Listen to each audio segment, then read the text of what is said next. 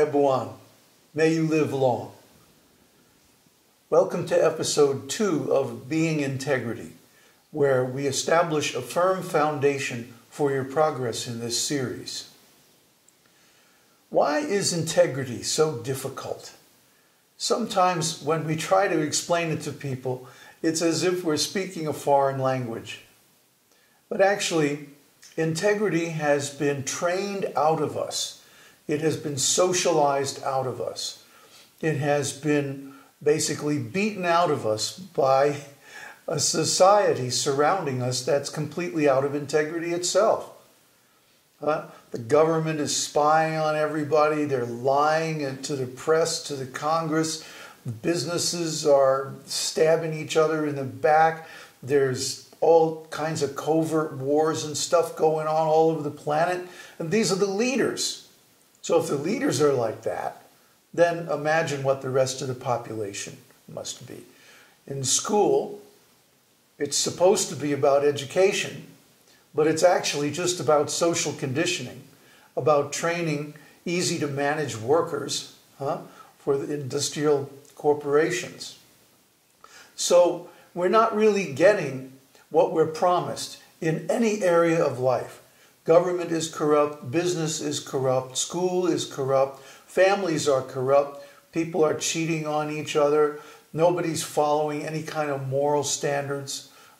It's very rare.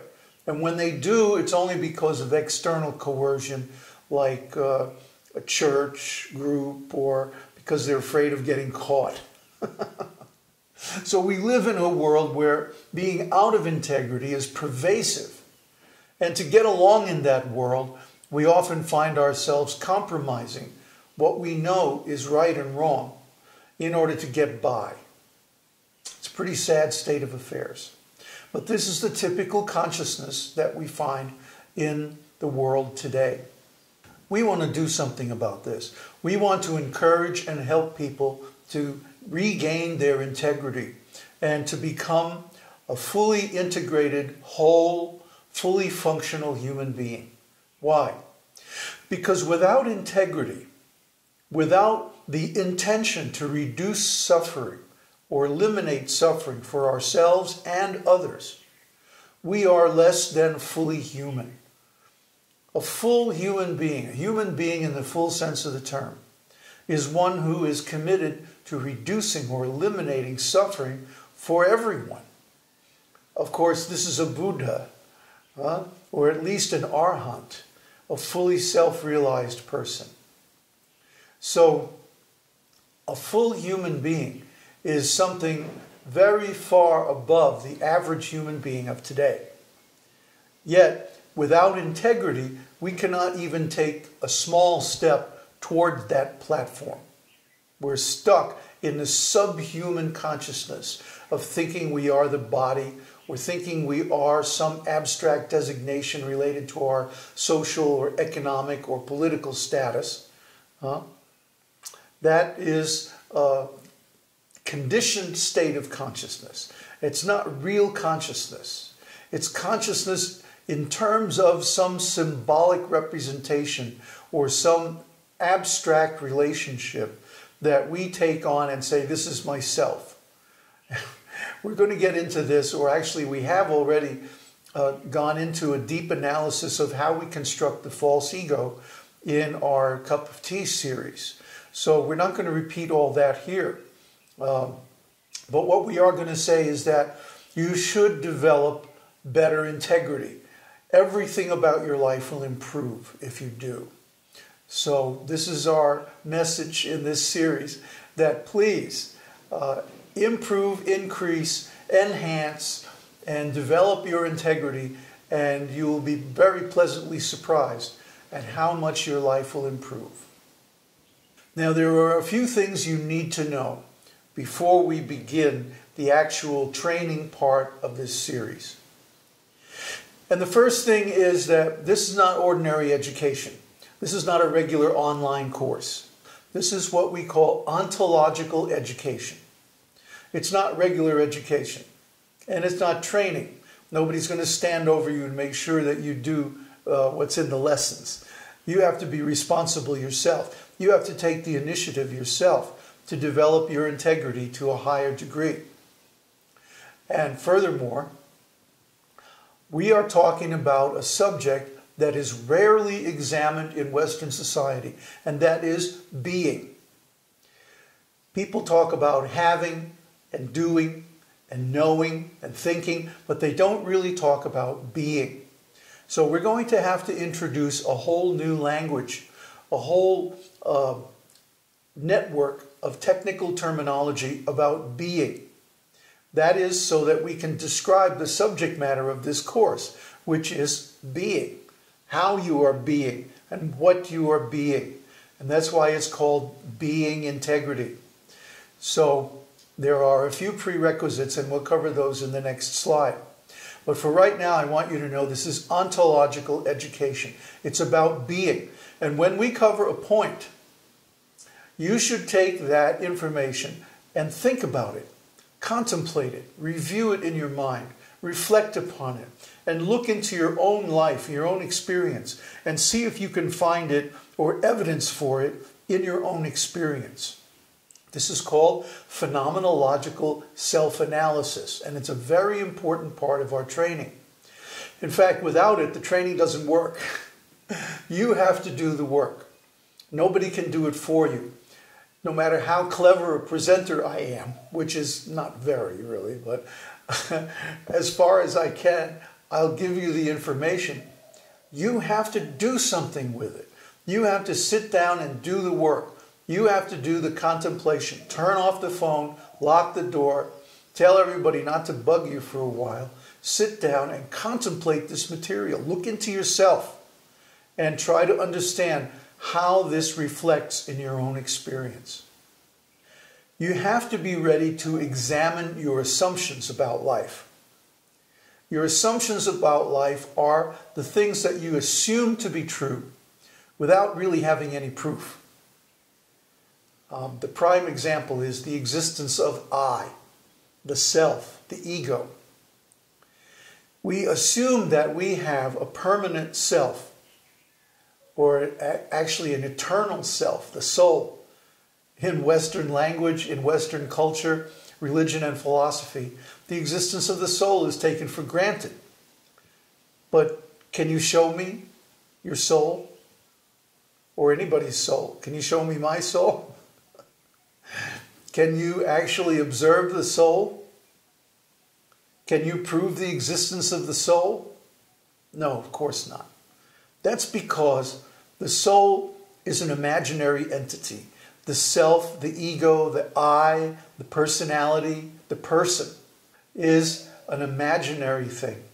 We construct it in our own minds out of our sense impressions. And we've already covered how we do that in great detail in the video on the Mulapariyaya Sutta, the root sequence.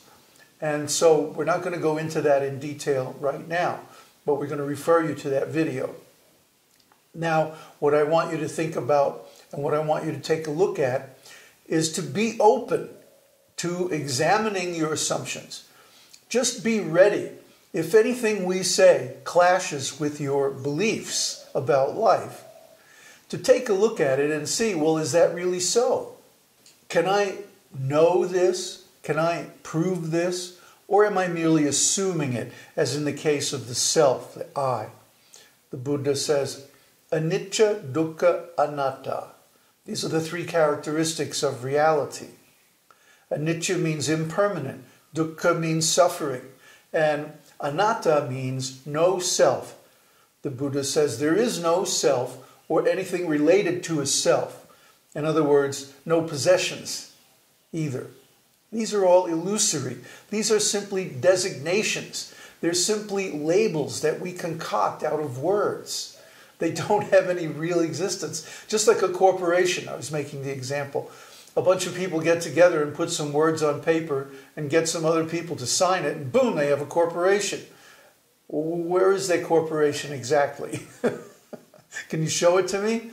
Can you prove its existence? Well, it says right here on this sheet of paper. No, those are just words on paper. There is no corporation. There is no such thing as a country. There is no such thing as a club, a group, a class of people. These are all simply labels. They're all simply words. And we act as if they're real, but they're actually only assumptions. So in this course, one of the things we have to do is take a really good, close look at our assumptions about life, what we assume to be true or what we take for granted about life that is actually just a label, just words, just a description of what we would like to be true instead of what really is. So this is ontological education. Now, to get the most out of this series, you really should review our previous series in the Skillful Living series. There are 4 of them. Skillful Living 1 is the Foundation series, and that deals with our assumptions, our background knowledge, and the truths that we accept as true before going into any of the other subjects that we cover in any other series, including this one. So you should definitely review the Foundation series. I'll give a live link on the YouTube version of this. Otherwise, you have to go look it up. The second one is Becoming Genius. Now, Becoming Genius is based on my own experience of how to learn. First, we have to learn how to learn. If you try to go through this series without having assimilated the learning technology that we give in Becoming Genius, you won't get much out of it. You won't know how to look up your misunderstood terms. You won't know how to model the systems that we're giving. You won't understand what an ontological model is. You won't understand what a deterministic screen is, and so on and so forth. We're going to assume in this series that you know these things. So you better review that material, otherwise you're going to be lost, because we're using a lot of terminology out of that series to speed up the learning process. Number 3 is Being in the World. Being in the World is an ontological analysis of ordinary life. And we're going to take a lot of the conclusions from Being in the World as assumptions in this series. We go through everything in detail in Being in the World and the accompanying study series that analyze and ask questions for you to think about. So until you've gone through that material and at least have an acquaintance with it, if not a deep realization of it, a lot of what's in this series is going to seem really far out. It's going to contradict your sense of who you are, what you're doing here. The Buddha's teaching is not like any other field of knowledge in existence. It's completely unique and special. So, because this series is based on the Buddha's teaching, we take as given many things that are counterintuitive for the average Western person, the average English-speaking person. So you really should review Being in the World to get a handle on our background assumptions. And finally, Call of the Friend. Call of the Friend is a series. It's about what happens when you get the opportunity to investigate and experience transcendental wisdom. That's what the teaching of the Buddha is. Transcendental wisdom beyond all other systems of knowledge, beyond oneness, beyond nothingness, beyond everything that's ever existed before on this planet Earth. And that's why I became a monk, because the Buddha's teaching is just beyond everything. So the insights from that teaching are something that most people never get a chance to come in contact with. This series and our other work gives you an opportunity to really hang out with the Buddha's teaching in a different way, not in a formal or religious setting, but simply going over the questions of life and profiling the value of the opportunity to hang out with somebody who actually knows these things and has realized some of them.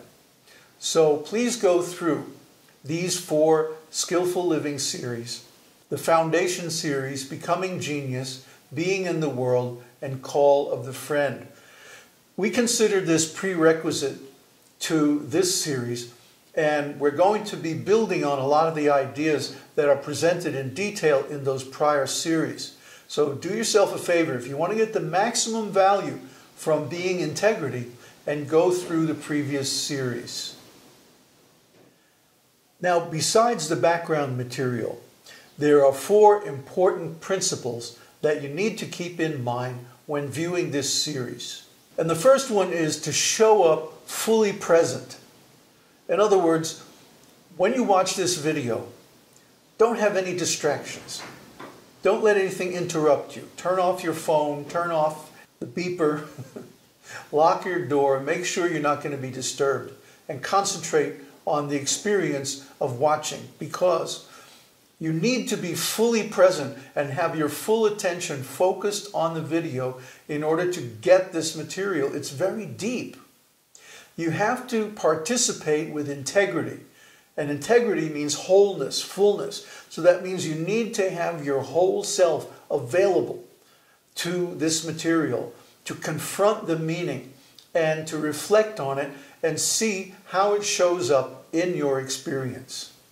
You also need to be yourself authentically. In other words, don't think of, well, what are my friends going to think if I start talking about this integrity stuff? Hey, your friends don't need to know anything about it. Your friends are going to be surprised very pleasantly if you get anything out of this and you change and improve your integrity. So they'll be pleased, but just leave them out of it for now. You participate in this experience being authentically yourself, what you really think and who you really are. That's what will do you the most good. Now, another thing is you have to look up and clear your misunderstood terms as discussed in the Becoming Genius series. This is so important. I wish I could stress properly how important this is. Well, how important is it? It's like if your hair was on fire, okay? It's that important. You know, if your hair was on fire, you would be pretty focused on putting it out, wouldn't you? Okay, so if you encounter a misunderstood term, you should be that concerned about getting it cleared up and properly understood. Well, what is a misunderstood term? Watch Becoming Genius, will you please? Watch Becoming Genius, especially the second one on duplication, because that's the one that covers looking up misunderstood terms. You have to look up your misunderstood terms. I used a word a little while ago, ontology. Can you define ontology? If you can't, you need to look it up. Oh, that's a not understood term. A misunderstood term would be if I say, look it up. What's the definition of up? See, you can't quote it, can you? You have to look it up in a dictionary. Because that misunderstanding will build on previous misunderstandings that you have, especially from school. And it will cause you to not be fully present with your full attention and be able to absorb the material. So I know this from experience because I started looking up words in high school and I went from a C student to an A student and got perfect scores in my college board tests. Okay? So if you look up your misunderstood words, you will become a lot smarter. And that's what we want. Now further, it will really help if you are committed to something greater than yourself. In other words, you need to have a reason for living, a cause, a purpose, greater than just getting what I want or being happy or whatever small purpose is within the scope of your human life. You need to have something bigger than you that you're committed to. Well, why is that? Because if you're only committed to yourself, that makes you selfish by definition. And a selfish person cannot have integrity. Well, why is that? Because they don't care about anybody else. And we have already defined integrity as someone who's committed to reducing or eliminating suffering both for themselves and others. So you need to be committed to and care enough about others that you want to reduce or eliminate suffering for them as well.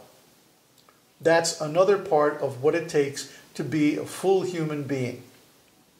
So if you don't have something beyond yourself that you're fully committed to, for example, I'm fully committed to the Sangha of the Buddha. I've become a monk. I've taken refuge for life in the Buddha, the Dhamma, and the Sangha. So that's being committed to something greater than yourself. I'm showing by example how you do that. But it doesn't have to be becoming a monk. It could be your family. It could be your business. It could be something, a cause, anything that's bigger than you. You need to be fully committed to that and to share the benefits of what you learn here in that commitment as well, in that relationship. That will get you the maximum benefit from this course, because you need to be bigger than just an ordinary human being. Finally, you need to be willing to be at cause over changing your being. This is a hugely important point. We discussed this earlier in the video on being and becoming in the Foundation series. That if you're going to stop suffering, even for yourself, what to speak of anybody else, you have to become something different than what you are today. It's like, are you suffering? Yes. So, if you stay the same, you're going to continue to suffer, right? So, you have to change your being. You have to become something different than what you are today to stop your suffering and to also help others stop theirs. See how logical it is? It's totally logical, and not only that, life experience tells us that this is so. Because then, why would we be interested in a better job, a better car, nicer clothes, a better relationship, or so on and so forth, or improving in any area of life if we're not willing to change our being? The fact is, we have to die to who we are today to become the person we want to be tomorrow. This is just a fact of life. We have to be willing to let go of who we are now, the person that we wound up being, often by circumstance or by accident, and become the person we really want to be. For the future depends on our changing our being, both our future and the future of the people around us. So you be willing to be at cause over changing your being to get the full benefit of this series. Let's talk some more about terminology. Our Being Integrity series uses a certain technical terminology. And you might think, and other people might even agree, that we could say things in a much simpler way. We could use terminology that's a lot more down to earth or whatever. But this is actually not true. We're trying to make certain distinctions between the ordinary way of being and a new way of being that's based on complete integrity. So in order to do that, we have to use certain terms, and we have to use those terms in a certain way. Let me give you an example. If I say the word presenting, what does it sound like? A show, right? And now presenting Rocky and Bullwinkle, something like that. But what if I'm a doctor? If a doctor uses the word presenting, he's talking about the symptomology of a patient. The patient was presenting warts, for example, or sniffles, or whatever the symptoms are. So when a doctor uses the word presenting, he uses it in a different sense than someone who's talking about a television show. Why? Because the doctor has a network of terminology describing the states of the patient, which is very useful for his work. And sometimes this includes using ordinary words in a special way, or using special words that have no equivalent outside the field of medicine. If I say, for example, a tracheotomy, that has really no meaning outside of medicine. Now, I could say, we're going to shove a tube down your throat. But that wouldn't really give the technical meaning the same meaning that tracheotomy does. So what we're talking about here is creating a model of terms that describe how a particular subject works. In the case of a doctor, for example, their terminology describes how symptomology and how different treatments work, how the human body and metabolism work. In the case of an airline pilot, their terms describe how flying works, how airplanes work, how air traffic control and navigation and so on work in the context of flying an airplane. Same with a musician or even a plumber. They each have their shop talk. They each have their specific terminology used to describe their area of expertise and specialization. So also in the science of being, we have a specific network of terminology, beginning with the word ontology and ontics. You should look these words up, get really clear on them, and whenever we introduce a new term, we'll describe it briefly. Maybe we'll define it in detail if it's required by the presentation. But it's up to you to look up these words and to understand what we're doing with them. We're trying to build a network, a model, that shows how the process of being works. Now, the Buddha has already done this.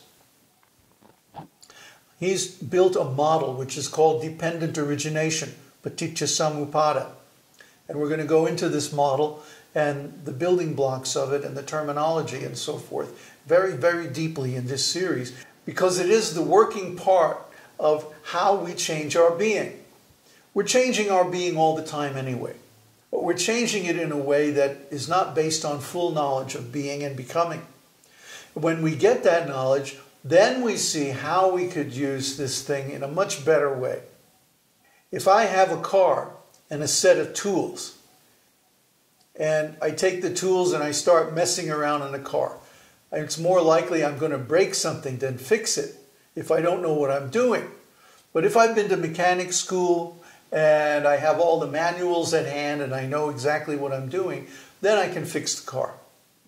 Similarly, if you know the process of being, even though everyone is involved in this process already, if you have deep knowledge of it, you can use it so much more effectively, just like the trained mechanic can use those tools much more effectively than the weekend shade tree mechanic.